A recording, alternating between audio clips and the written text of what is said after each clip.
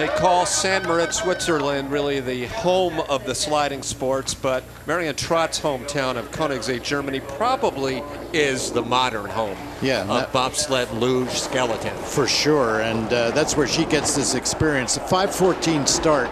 Now, although this is a very quick and tight start up at the top, Leanne, how does that make a difference with that kind of slower start than Anja Huber, for instance? It makes a big difference. It means you cannot afford to make any mistakes on the way down. You're already starting off a little bit behind the leaders, so you're really forced to have a good line. She's a little skidding there.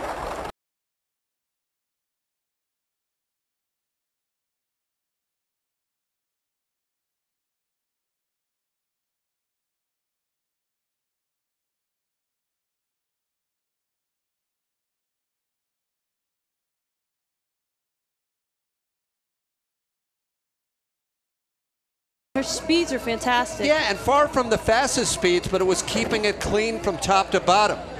So a 54.96, very impressive.